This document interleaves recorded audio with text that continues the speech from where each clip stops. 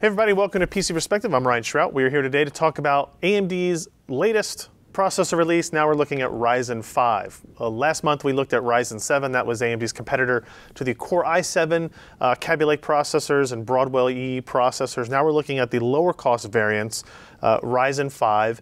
These vary from $249 for the Ryzen 5 1600X down to $169 for the Ryzen 5 1400. So this is a much more mainstream processor. This is really going up against Intel's Core i5 lineup all across the board. And there's a couple of interesting things we want to talk about. So first off, the important specifications here really come down to your core counts. All of the Core i5 processors that we look at in this review, the 7600K, 7600, 7500, and 7400 are all quad-core, 4 threads, right? So they do not have hyper-threading enabled. You've got 4 cores, 4 threads. That is not the case with the AMD Zen processors, the Ryzen processors. The Ryzen 5 1600X actually is a 6-core, 12-thread processor, as is the 1600 part, while the 1500X and the 1400 are quad-core, 8-thread processors. So automatically, you know, you're going to get a pretty big advantage on the AMD side in terms of multi-threading, multi-core capability. With the 1600X, you know, kind of their flagship of the Ryzen 5 line, you have 50% more cores, and I think, you know, 3x as many threads, right? Instead of going 4 threads with the Core i5 7600K, you have 12 threads, right? So that's going to make a big impact on, you know, your Cinebench, your handbrake encoding, your Blender rendering, those types of applications that really are heavily threaded. That's going to make a big impact for you. Now, in terms of clock speeds, the 1600X runs at the same clock speed as the 1800X that was the 8-core 16-thread part. So 3.6 gigahertz base, 4 gigahertz kind of on its peak turbo boost capability there. And then the 1500X, which is the other processor we actually got in-house to do testing on, is a 3.5 gigahertz base to 3.7 gigahertz boost. So those clock speeds put them within range of the Intel Core i5 parts. Intel still has a slight advantage. Their 7600K goes up to 4.2 gigahertz. The 7500 goes up to 3.8. Those are the direct competitors in those placements. But you do get, you know, you get 16 megs of cache on the 1600X and the 1500X, and it's not until you get down to the 1400 that actually gets it cut in half to 8 megs of cache. All of the Core i5s have 6. Now, none of that really matters until we look at performance and the metrics that you're all very interested in. The story is very similar to where we saw the Ryzen 7 parts. And single-threaded benchmarks, things that are very much single-threaded bound.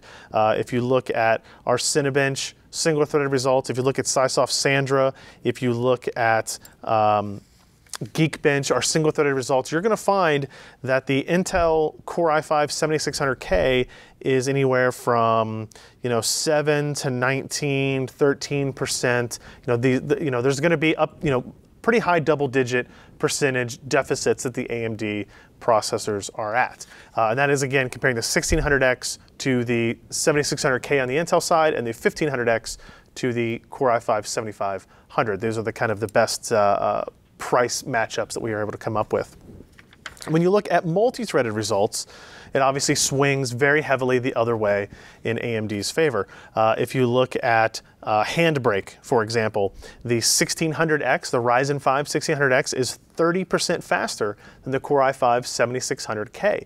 Even more interesting, perhaps, is that the Ryzen 5 1500X, the quad-core 8-threaded part that it is actually still 21% faster than the 7600K. So you get these big advantages for the 1600X and the 1500X over anything in the Core i5 lineup, where you know, your multi-threaded capability is really there. So that's obviously good if you do a lot of rendering, if you do a lot of media encoding, if you do a lot of heavy multi-threaded application workloads or heavy multi-application workloads. You're going to see the advantage of having more cores and more threads for sure.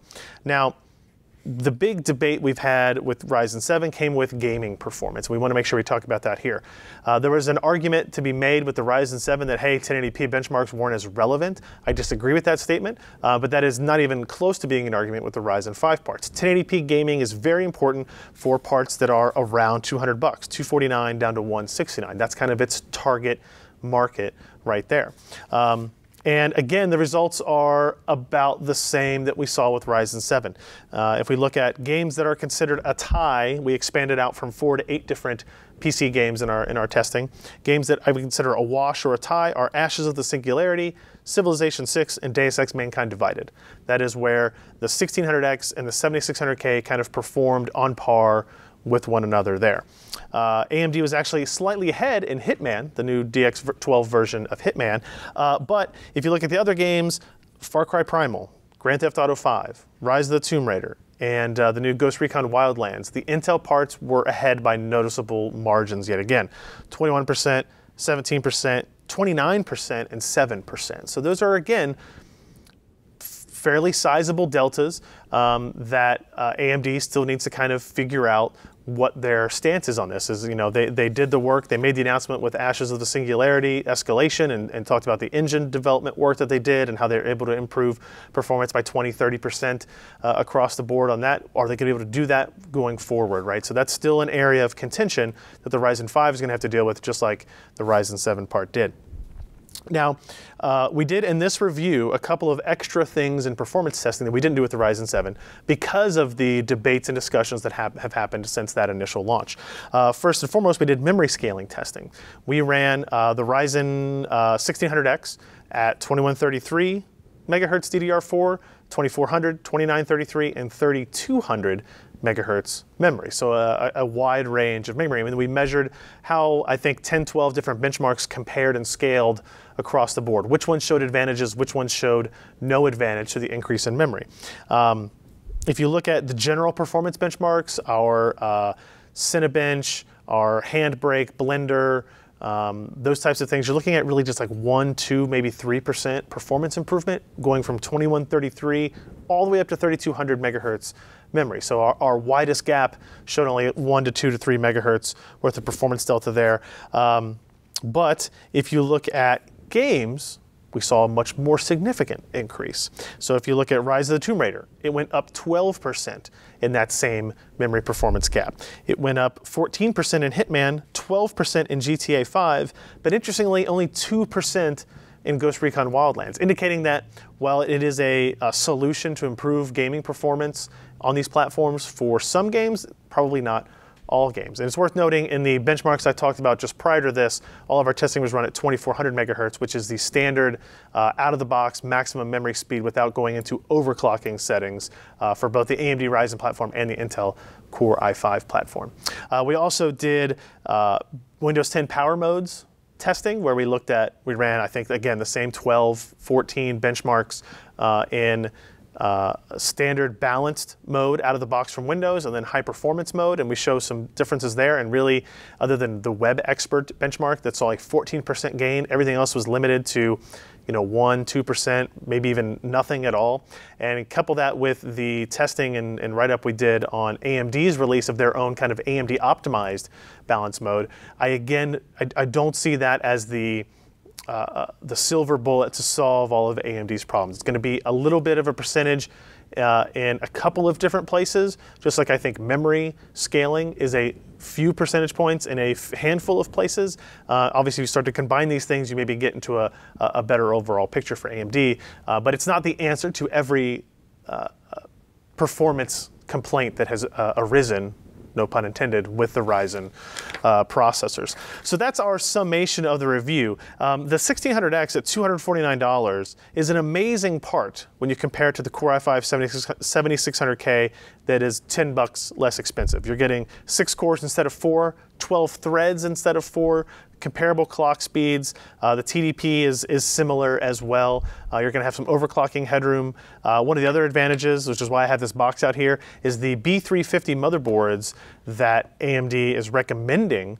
Although you can use X370 boards, the B350 boards that you can use or should use with the Ryzen 5, they're less expensive, but they still offer overclocking capability for your memory and your processor. The Intel equivalent, the B250 motherboards, do not offer the overclocking capabilities. So in terms of being able to get value out of your system so that you can do some more tweaking and overclocking, you want to get DDR4 3200 memory and throw that in your Ryzen 5 system because you got a deal on it, you'll be able to do that and run it on the B350 motherboard, no hassle. And in my time with this MSI Tomahawk board, it was a very smooth, easy experience to do. You cannot necessarily do that with the lowest cost Intel boards of the same ilk. Which brings us to the summary of all of this.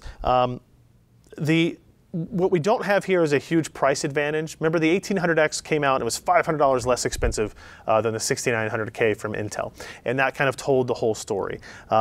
With the Ryzen 5, you know, the market segment is more compressed, the pricing is compressed. And so, you know, in actuality, if you buy the higher end memory, you may be paying $10, $20, $30 more for the Ryzen 5 equivalent of the Core i5. For general consumption, general performance, general application usage, the Ryzen 5 processors do amazing, and anything that's multi-threaded capable, they blow away the competition from Intel.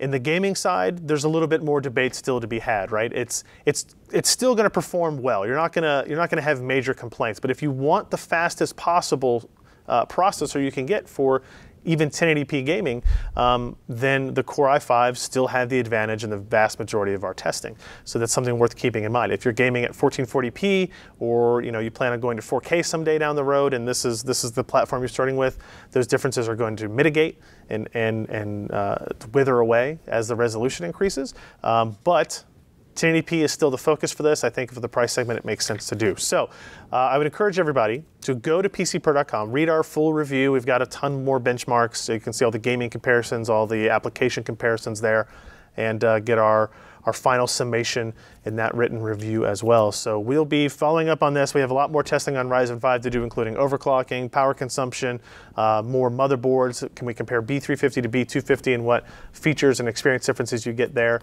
A lot more to come from our coverage of the ongoing release of AMD Ryzen processors. Thanks, guys. If you enjoyed this content, consider supporting in-depth technical content by contributing at patreon.com/PCPer.